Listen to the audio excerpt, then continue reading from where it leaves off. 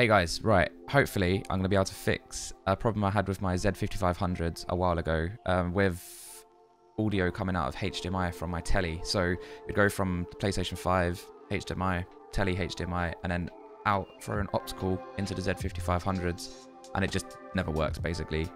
It would always go Dolby Pro Logic and not Dolby Digital or DTS Digital or anything like that, and it was just a nightmare. I had a look around, did a little bit of research, and I was trying to find kind of like an audio splitter to see if that would work, and it never really found anything that I was confident with. And I looked around on Amazon again, and I found an audio extractor, a HDMI audio extractor, which is kind of like a splitter.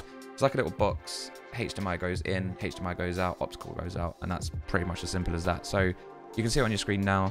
This is the one I'm personally using from a company called Ezco, and that's just bought from Amazon UK.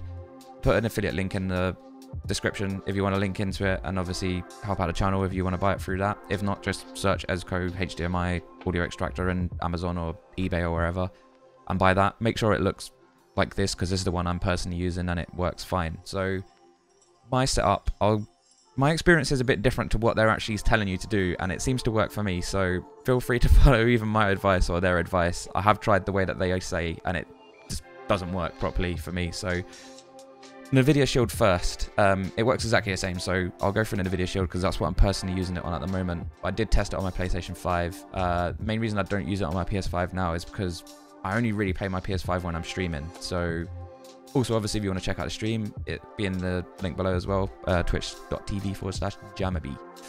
So yeah, anyway, enough of that BS.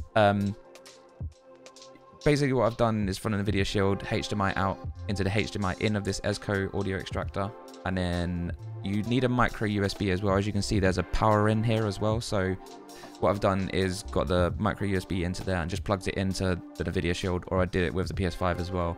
One thing to note, if you don't plug it into a powerful enough USB, you may notice that the 4K drops or the HDR drops.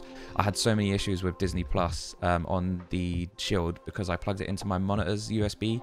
I don't know why, I just thought, oh, let's just plug it into there because the monitor's always going to be on anyway, but it doesn't work. So just make sure you're plugging it into, if you're using a video Shield, just plug it straight in there. PS5, plug it straight in there, and that's it.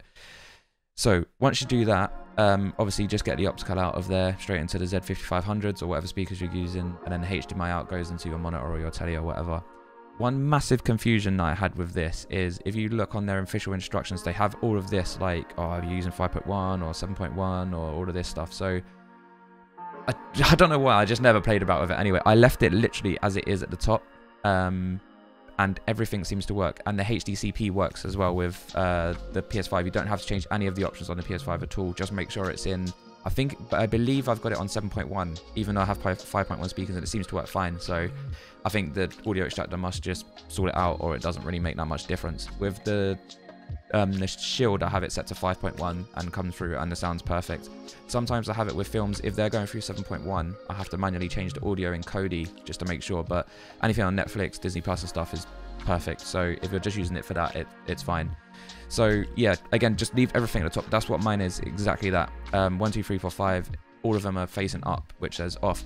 It's very odd because I just tested it before I started making this video, and I put 3, 4 and 5 down as it says on here. You notice set EDID position to 3, 4, 5 to on, and a HDMI cable less than 3 meters, which I have as well, and then the center channel was gone. So it's obviously something with the Z-5500 specifically, maybe that it needs to be off for me. So again, if you're having any issues with the actual box itself, try and set everything to off and see how you go.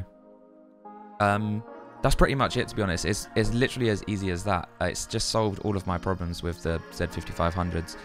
One thing to note on the Shield, especially when you're on the main menu, it will show the Dolby Pro Logic and not the digital, obviously, because there's no digital content there. It's just the main menu. So it just caused a little bit of an initial panic and rage with me, because I was like, oh, it's still not working. But it actually was. As soon as I went on Kodi and played something, it's digital, all fine. Netflix fine, Disney Plus fine, Amazon Prime Video fine.